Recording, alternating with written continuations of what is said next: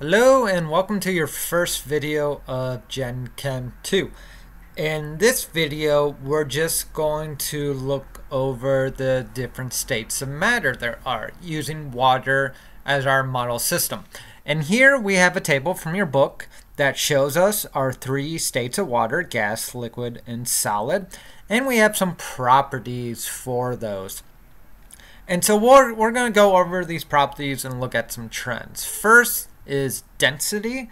And we can just see, if we look at the density of ice and liquid, these densities are much higher than the density of steam. That is, ice and liquid are more compact than steam is. And if we look at just liquid water and solid ice, we see not only are the densities close, but the molar volume is close. That is, the space taken up by 1 mole of atoms. And we also notice that the density of liquid water is actually bigger than the density of ice, which is not how most things behave, but it's an important property for water so that our lakes don't freeze over. Now let's look at some other properties of these three states of water. So density we covered. Shape, both gas and liquid don't have a defined shape while a solid does. Gas does not have a defined volume while liquid and solid does. And all of these relate to what are called intermolecular forces, or the forces between molecules. So weak intermolecular forces lead to this low density, indefinite shape and volume, while strong molecular forces lead to this high density, indefinite shape and volume. Now let's just take a deeper look at our types of matter. So liquids, our molecules are close together, and so you can't compress a liquid because there's no space between the molecules. However, for liquids, the molecules are not stuck in place. They can move around each other, and this allows liquid to have no definite shape. It will fill whatever shape it is put in, but they cannot expand or escape their container because they're too close together. Compare that with gases. Gases, the molecules are very far apart from each other. And so you can compress a gas because there's a lot of space between the atoms, right? Gases are highly mobile, so they can escape the container. And they will also completely take up the space of whatever container they're in. So that is why when we talk about molar volumes, that is the volume of 1 mole of gas versus the volume of 1 mole of liquid, gases have a much bigger molar volume because they're not actually stuck together, so they are free to expand to whatever volume they need to.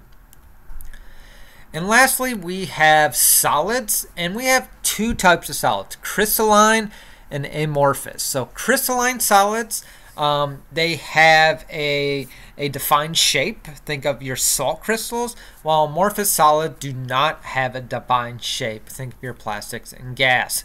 And so solids are really close together, and the atoms can't really move. Now, the atoms aren't frozen. The atoms can still vibrate, but they are not free to move around each other like a liquid. Therefore, solids cannot compress, and they already have a set volume and shape. Solids do not take whatever shape they are put into, right?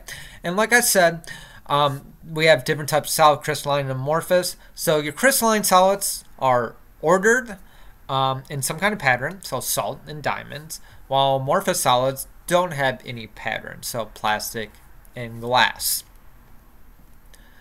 Now, with these phases, our molecules can change between solid, liquid, and gas quite easily under certain conditions. And changing between these states is what we call a phase change. And it really has to do with the amount of kinetic energy these atoms, molecules have. And just remember, kinetic energy is the energy of movement, right? So for solids, they will melt as you add more energy or more kinetic energy. Liquids will boil into a gas when given more kinetic energy, because the more kinetic energy they have, the more movement they will have, and so you'll break from that solid, you'll break from that liquid with more movement. You can also do this not only with pressure, but also, not only heat, but also pressure. Because one of the big things between a solid, liquid, and gas is how far apart the atoms are. So the higher pressure, you move these atoms closer together, right? So gases, you can condense them by either decreasing the pressure or decreasing the temperature or increasing the pressure. That's basically how a gas tank works. So the gas molecules in here, butane, under high pressure, and so they are liquid inside the tank. You open up the valve, you release that pressure, and so the molecules escape as a gas. And here we can just show a picture of this solid. You heat it up, liquid.